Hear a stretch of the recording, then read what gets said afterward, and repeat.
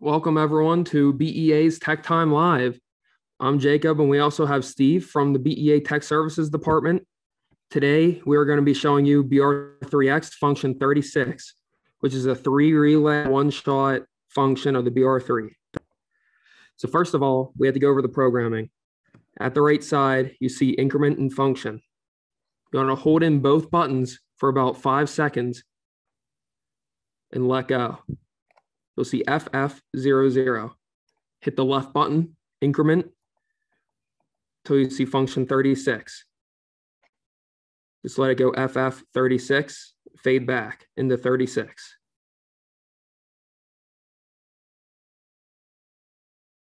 All right.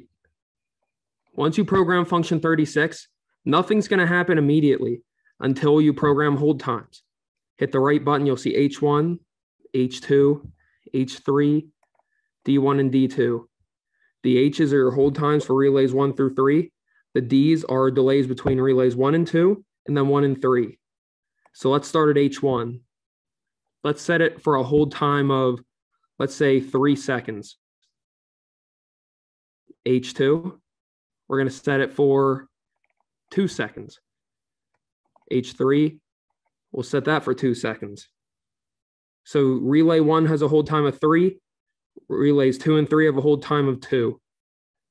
Function D1, let's set that to about 1 second, which is 0, 1. D2, we'll set that to about 2 seconds. So what's going to happen is the moment you activate this BR3-X, relay 1's going to fire.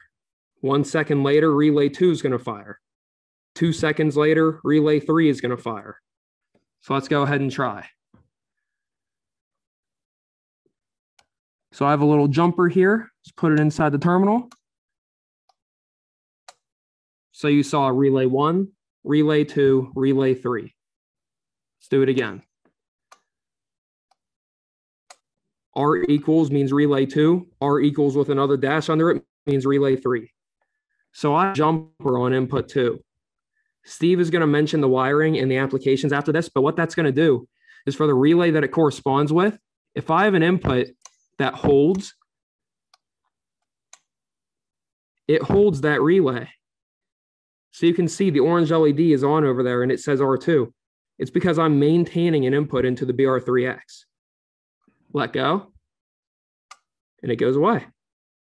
So now Steve's going to go over some of the wiring and the application of why would you use function 36. Hi, everyone. Give me a second here. Everybody see my screen? I see it. Okay. This function was actually asked for many years ago by an icon in the automatic door industry. I don't know if any of you knew him. Chuck Schaum, who started his career in the door industry at BEA and then went to Stanley. And he wanted us to give him a function. He had applications where a customer would want to put the door in hold open. The weather's nice, or I'm going to bring a lot of material in, something of that nature. But it had an electric strike on it. And if they put it in hold open, it might burn the strike up because it was intermittent duty, not continuous duty rated. So he wanted to be able to fire a sequence to release the lock, open the door, but allow the lock to drop off if I had a maintained input. So let's put a little toggle switch on that input. And the customer wants the door to go open and stay open, but the lock to drop out. They'd flip the switch and the door would run its the module would run its sequence and unlock and open the door, but then allow that relay to drop out that was controlling the strike. So if you look at the wiring on here, input 1 or wet input, either one, would trigger the sequence. And you could do a single relay. You could do relays 1 and 2. You can do relays 1, 2, and 3, whatever you choose to use. The other inputs, in this case, input 2 controls relay 1. So if there's a jumper in there, it will allow relay 1 to drop out if it's a maintained input. Input 3 controls relay 2 in the same way, and input 4 controls relay 3 in the same way. For that application that he was asking about, we would wire our electric strike to relay number 1. Common is positive. normally open would be the negative leg, and we would move our jumpers from from dry up to wet. If we hold this input on input 1, it's going to fire relay 1, which is your strike, and release the strike.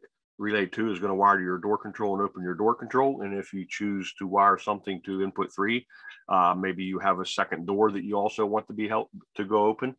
Then when we hit that switch, lock unlocks, relay 2 triggers the door, relay 3 does something if you have it connected, but it allows the electric strike to drop out.